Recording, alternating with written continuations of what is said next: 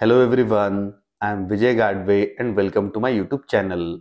In this video, we will create the data asset and we are going to create this data asset to make the predictions in the batch endpoint. So let us go to the Azure Machine Learning Studio and do the same.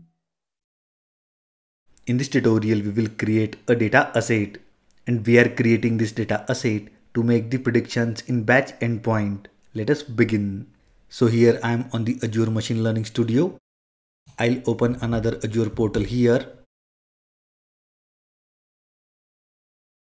Go to storage accounts. Here we have total 3 storage accounts. Let us group them together. Group by resource group. So these 2 storage accounts from this resource group Azure ML RG. The first account is created when we have created the workspace and the second storage account that we have created. As of now, ignore the third storage account. This belongs to another resource group. So I'll open the storage account that we have created. Then go to containers. Here we have created container 1. Inside this container we have created the folder data.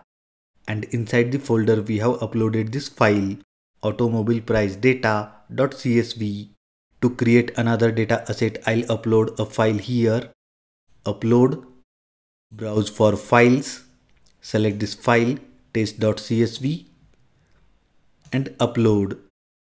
So we have successfully uploaded this file test.csv, edit and preview.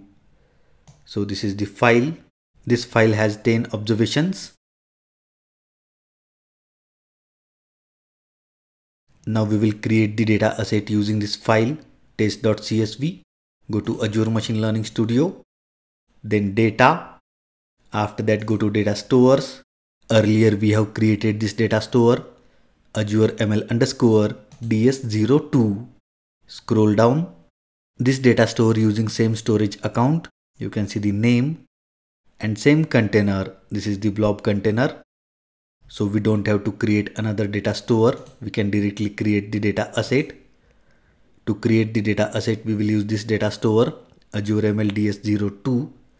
Now go to data assets, create. First we have to specify the name for the data asset, testing underscore data. Let us give the description, data asset for the predictions. For the predictions in batch endpoint,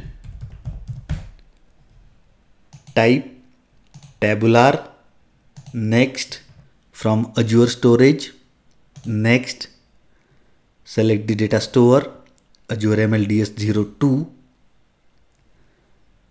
select the folder, then select the data set test.csv, next.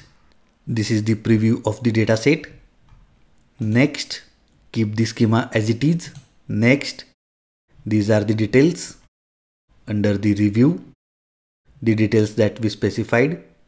Now creating the data asset, and the data asset is created successfully.